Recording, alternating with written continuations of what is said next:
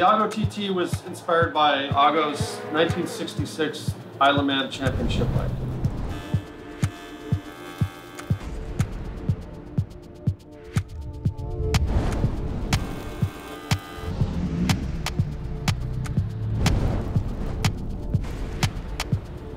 I tried to really stick with the heritage of this brand. Chaco Alstini was a huge idol of mine. He was the guy to beat, and Augusta was the brand to beat. Some of the best motorcycles I ever rode, you could just roll the power on and just slide that bike at 140, 150 miles an hour, completely comfortable.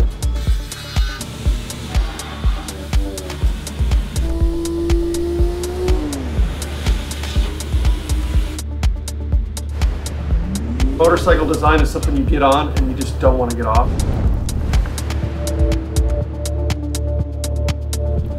I do get to work like an artist. If I don't like something, I'll start over again.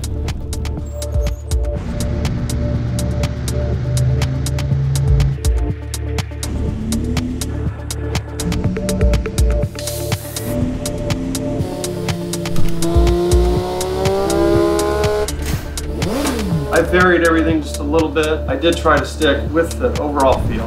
And to me, that's elegance.